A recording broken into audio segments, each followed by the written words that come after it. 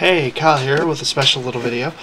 In my last video I showed a little sneak peek on bullet holes. Today, for this video, I'll be showing you how to make these said bullet holes. I use the plastic glue to sort of fill in the screwed up hole. It's not perfect, but you won't really be able to tell when it's on the table. I painted all the other bullet holes. I just put a little bit of paint where the gray was from the plastic, including with the green. Looks really good. Sorta why I set these in the pattern that they're at is that it's driving by, and someone with a storm bolt or something of similar caliber, maybe around 50 cal, just sorta shot it while it was driving by. Of course, it didn't go through, and the crew was just fine, but they never got around to actually fixing the holes, and that's why they're still there. Now, all you really need to make bullet holes is 2 drill bits. A very small drill bit. Give me 1 second and I'll figure out the size. The size of drill bits that I use are, let's see, the size of drill bits that I use. Sorry about that. I use 5/64 and a 3/16. I have a little box full of them. So a 5/64 and a 3/16. Now basically, I'm going to, where should I put a bullet hole?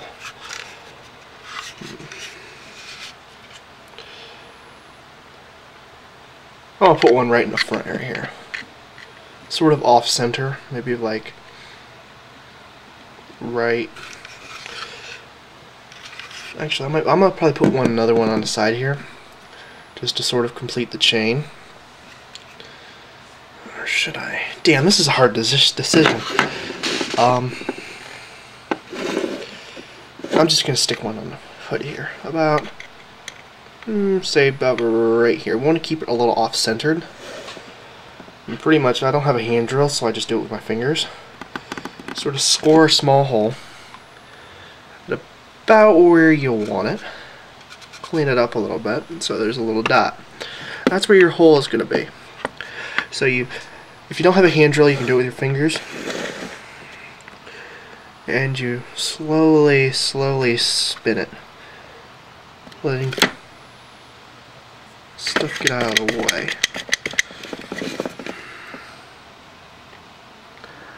And then keep doing it, and then at one point when you get to the other side, it'll sort of get really a lot of resistance. Like, get to the point to where there's a lot of resistance.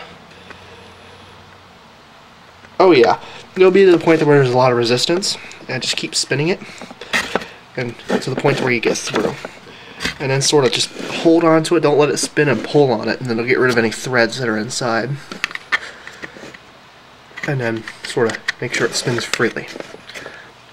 Clean it up, and there's your basically where your bullet hole is going to be. Now you're going to take this big one. You apply little to no pressure, and make sure that the tip is very sharp.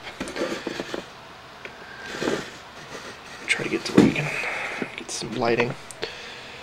Essentially, you very carefully apply little to no pressure, spin it on that, and you get that sort of indentation. Do it a little more.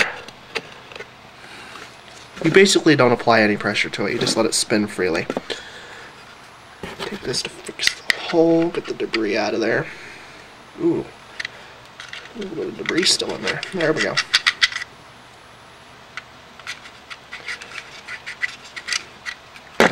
And there's a bullet hole. Very simple.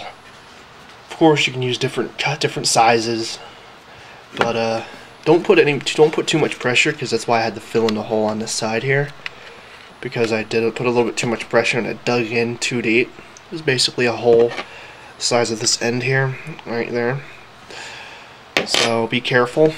I'd recommend practicing on like a spare piece, like if you have like a spare plate or something. Practice on that, as it's very tricky. And that's how you make a decent bullet hole.